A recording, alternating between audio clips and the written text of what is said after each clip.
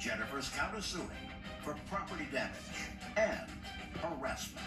Mr. Veal. Yes. What I was asking you was, and I still haven't gotten an answer to, in what year did you post this picture, hot as a pistol?